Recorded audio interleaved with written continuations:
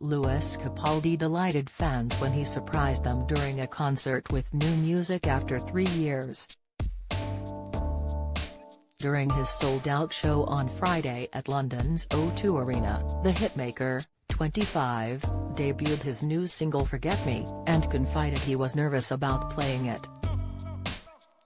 The Before You Go singer then played a clip of the single to the arena whilst live on TikTok. Louis' debut album Divinely Uninspired to a Hellish Extent was the best-selling album in the UK in 2019 and 2020. His debut record was in the UK Top 10 for 36 weeks and had 10 weeks at number 1. Last year, the musician postponed all of his live shows to focus on his new album. During his second night at the O2, Louis told fans, "I said at the start of the show it's been a while since I released new music, a very long time, 3 years in fact, but thankfully on 9th of September that changes. Next week I release my first single from this next album. It's called Forget Me, so that's good news. As well as that, I am going to play that song for everybody here tonight. I am showing 20,000 people my song for the first time. I'm very nervous.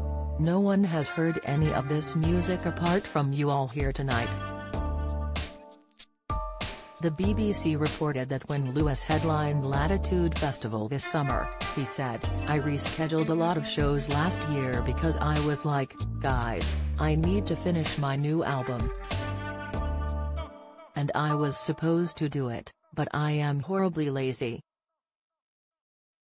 He then explained, "So we're just going to play you all of the old stuff." In December, it was reported that Louis had hired Adele's songwriter for his second album. He had reportedly hired Ryan Tedder, former frontman of One Republic, who has written Rumor Has It for Adele and Halo for Beyoncé. Speaking about the album, Ryan told The Sun, "I was playing the songs an hour ago in the car and it's just like, goosebumps. The guy could sing a random song in Spanish and it would still give me goosebumps. He is so good." Louis's 2018 single Someone You Loved broke UK chart records when it was in the top 10 for longer than any other British act in history. Speaking about his success, Louis told The Mirror, "That will never happen again in my career, I can tell you that now. I don't deserve to have a number 1 for 7 weeks, no one deserves to have a number 1 for 7 weeks. It's an anomaly. When a song does that, it's so much bigger than you. I felt it was happening to someone else and I was just watching. I just happened to look like him and have the same small penis and all the same ailments. I just remember it feeling so surreal."